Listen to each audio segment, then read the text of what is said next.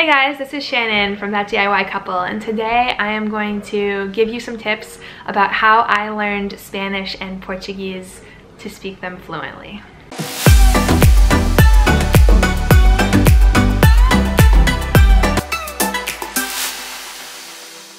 So as many of you guys know, I speak fluent Spanish and Portuguese. I have a couple of videos on this site in Portuguese, which have generated a fair amount of attention in Brazil, so I'm going to do the exact same video here in Portuguese and release these two at the same time. So if you're interested in watching this video in Portuguese, you can click on that one. If you're interested in watching it in English, stay tuned.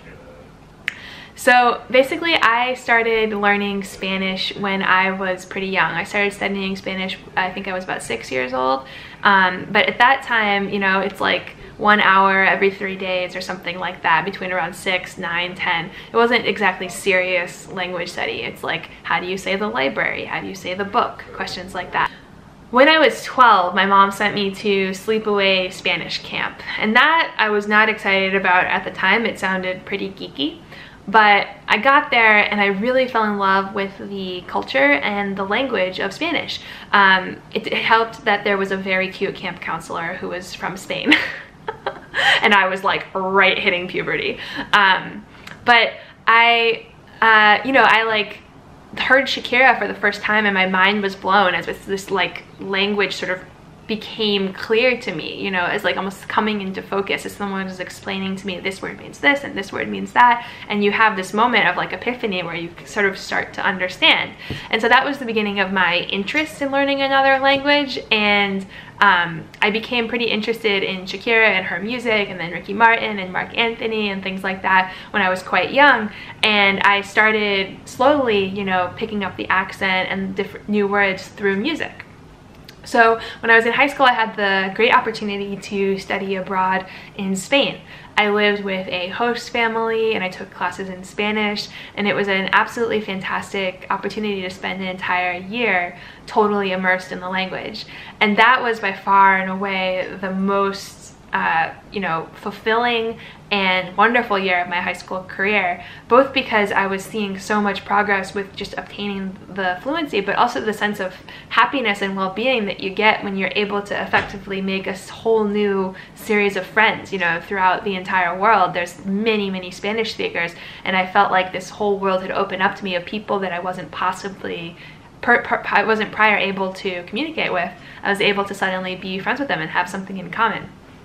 I also started feeling like a real sense of purpose in life, that I could use these language skills to like try to make things better in some way, because it was a very politically dicey moment when I was in Spain and people really hated the United States. But I found that when they talked to me and we had real conversations, we were able to put our political differences aside and just be human beings, and it felt like a sense of fulfillment and a sense of peace in like sort of extending that olive branch.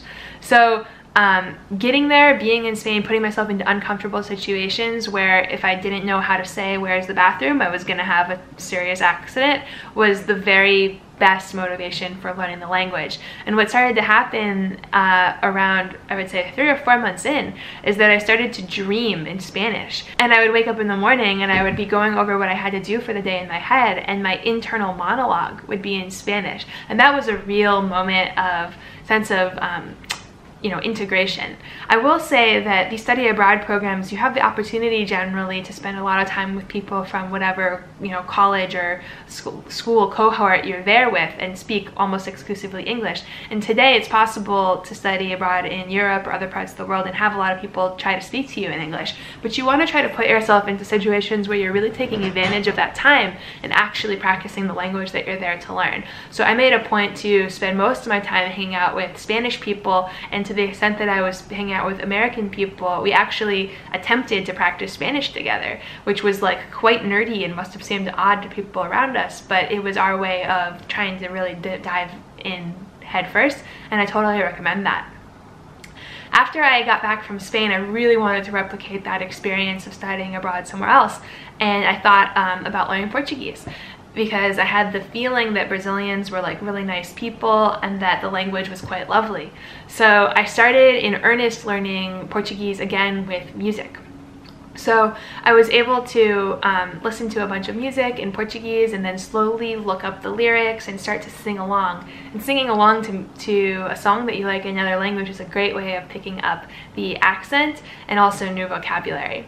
Then you can start with films. You're able to first look at the film in your own language with the subtitles on, and then when you get a sense of the film, or you want to watch a film that you know well already, you can put the subtitles in a different language to try to train your brain about the words that are different.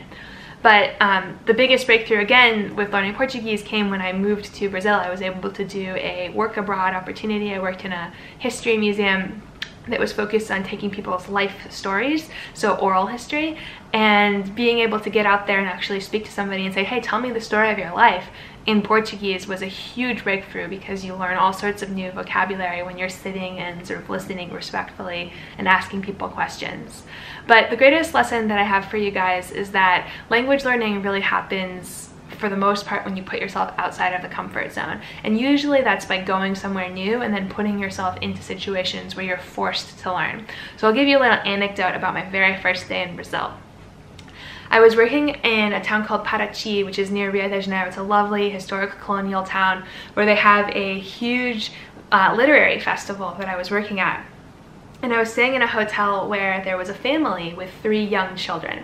The boys must have been like 5 and 7, and the little girl was probably 3 or 4. And they were playing a Guess Who game, this Guess Who type game, in the hotel lobby, and I saw them trying to struggle to put it together, and I recognized it as Guess Who. Guess Who is a game, if you're not familiar, where basically you have sets of cards that have people's faces on them on one side, and then the other team has the same sets of cards, and you're trying to, one person picks one and you're trying to guess which one they have in their hand. So you ask questions like, is she wearing glasses? Does he have a hat on? Things like that, and you figure out who it is. It's a good game for little kids. So I saw them starting to put it together, and I said, can I play with you? And they kind of looked at me and they were like, okay, because I didn't speak very much Portuguese. I basically spoke Spanish with a silly accent at that time. And they said, okay, boys versus girls. And I thought, oh no, because this girl was like 3 years old and the boys were quite a bit older. And I don't really speak Portuguese. I was like, well, we're definitely gonna lose. And they were at the age where they still weren't reading very well. So they asked me as the adult to read them the instructions, and I'm kind of struggling with my Portuguese or the instructions, and they all are just looking at me like, and one of them actually said like, you don't read very good. Not really, I think, understanding entirely that I was not from there. So we started to play, and one of the very first people that we got, the girl and I had this card, and on the card was a girl, and she had a bow in her hair. And the boys were sort of narrowing in on who this might be, and they said in Portuguese, usa borboleta, which literally means use, as in does, the interpretation is does she use, and then borboleta is the Portuguese word for a bow. But I didn't know that. So all I heard was usa, unknown word. And I didn't know how to answer that question, so I just held the card up for the little girl and I said, usa borboleta? Almost as though I was quizzing her, pretending I know. And she looked at it and she just turned to her brothers and she said, usa. And I learned 2 things at that moment. I learned that the word for bow was borboleta, a word I hadn't known before. But I also learned that unlike in Spanish, in Portuguese, in order to answer a question in the affirmative, you don't have to say, yes, she uses a bow, or she wears a bow. You can literally just say, uses, like using the verb. So it'd be like the equivalent of saying, does she wear a bow? And you say, wears. That's a perfectly fine affirmative response in Portuguese. So it was a very jam-packed lesson that happened in literally an instant, that happened because I had taken myself out of my comfort zone.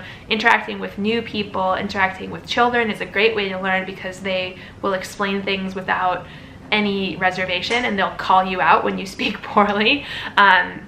But these are the things that you have to do to learn. You can also ask people, please correct me. If you're speaking another language and you're putting yourself out there and you're doing all this, all of the good learning that happens when you're coming to learn a language happens outside your comfort zone. So you have to go there, you have to put yourself in a situation where you're not feeling, entirely comfortable, where you put your shame aside and you just attempt to communicate.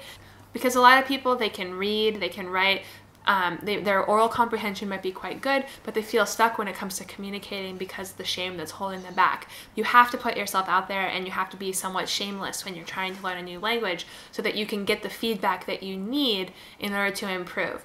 And when you're actually putting yourself out there, you have to tell people explicitly, please give me feedback. If I'm saying something wrong, please tell me.